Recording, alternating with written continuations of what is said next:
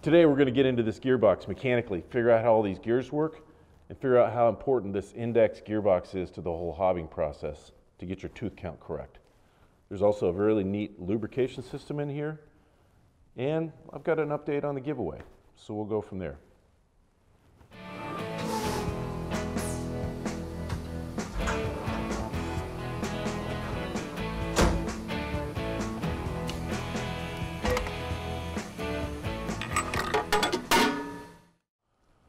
Okay, in our gearbox here, this is a Founder RS00, and this machine hobs gears, and this is the Index Gearbox.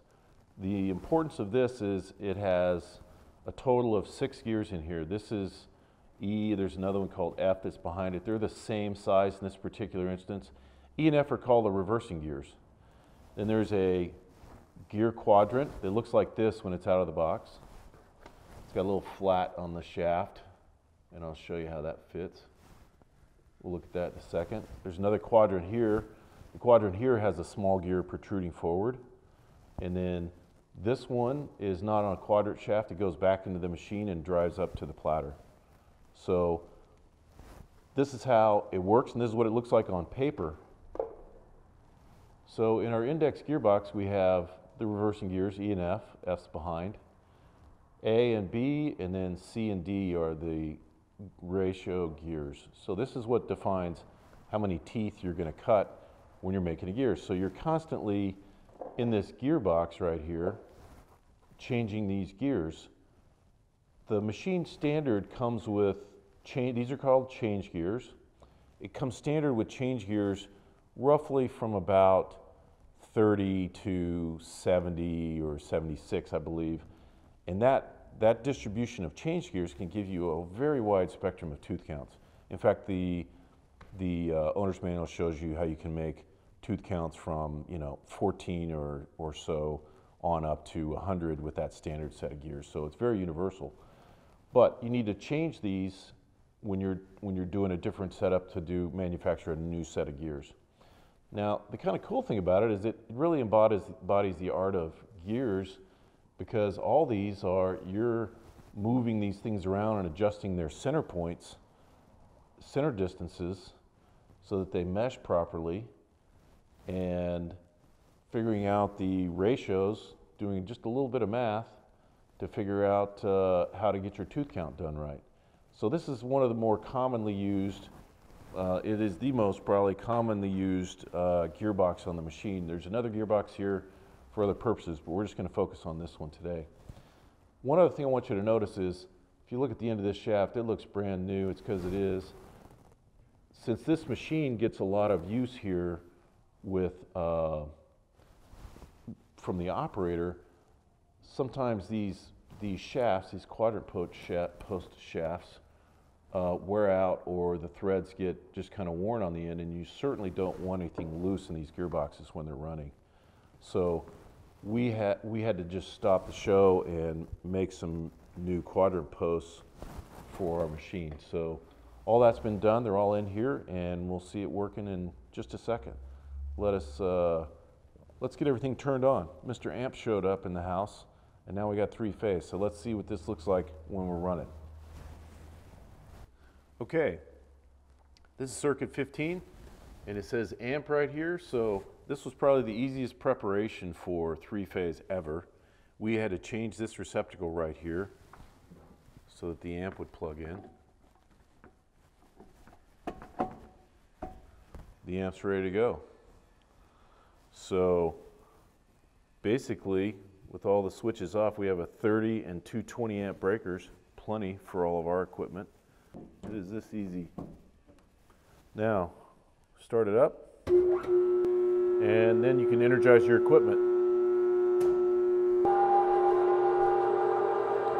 Note that those two nuts don't move, but these do on the shafts that go into the machine. So that's how those quadrant posts are supposed to work.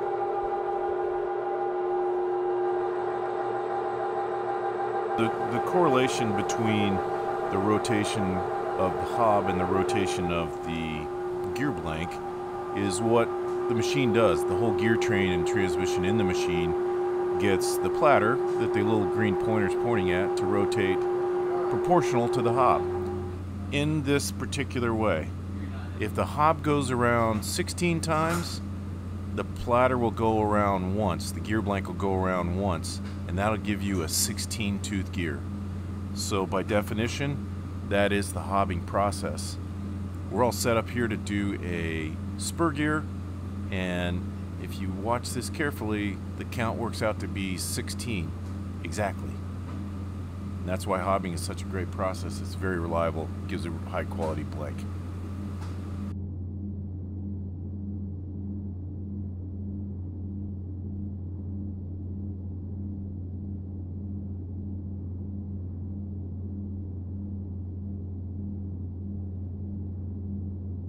Getting back to our ratio, when you plug all these numbers in, you get your gear ratio is 0.5.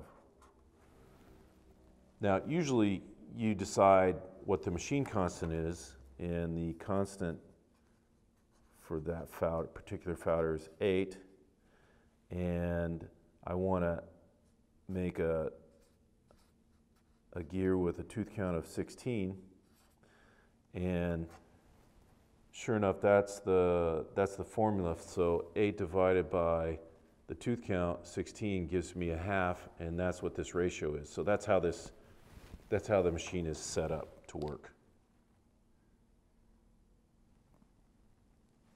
So you get a new job, you change that to 31, divide 8 by 31, get your ratio, and then change your change gears until you get the ratio correct. Now that's pretty easy to say, but unless you like sitting around doing fractions and ratios and that kind of stuff, it can be kind of tedious. So the computers are here, so you don't need to really sweat it too hard, but we'll go into that at another time. So here are the quadrant posts. I noted the end of one of them in our Index Gearbox. So the thing about having 4 fouters and they're all identical is you can fly southwest, and when you rig up to make one of these, you might as well make enough for all of them, because this is one of the original ones, and the threads are starting to get a little thin and barren. And when we go to the feed box, which comes up next, the feed and the differential box, these quadrant posts are a little smaller. And this is a good example of the small one that is still functional, but the threads, you can't tell from this view, but these threads are pretty bad, and so they even have it's threaded on the inside to try to make a connection. And then as you can tell, this one's just broken off, so there's no, and it's threaded on the inside so you can put a bolt in there. So there's been a lot of cobbling together on these machines, and then once we finally understood it and took one apart and diagnosed it, we thought, gosh, let's make some. They're a real simple system, but let's carry on and look at the big one that goes in the index box. This is actually a sleeve, and the brilliance of this is this shaft doesn't have to be all that precise other than maybe these flats, but what needs to be precise on the shaft is all these dimensions coming this way. I'll show you why. I've already put this one back together, but there's a pin here, roll pin, that goes in here, and the lubrication drips right here, comes around to the back end of this so that when it's assembled, it'll fully lubricate the quadrant. So that spins nicely. You put your other gear here. They're locked together with that keyway. That's just a spacer to give you the right spacing for the other gears that you're going to mesh on. And then when you screw this all together, it tightens on. This shaft is a little bit longer than this one, so when you snug it up, these gears spin beautifully, but this nut shouldn't turn. And at the same time it's tightening that, it tightens it on the don't know what it's called actually, but it's part of this universal transmission, and these can slide in and out, all right?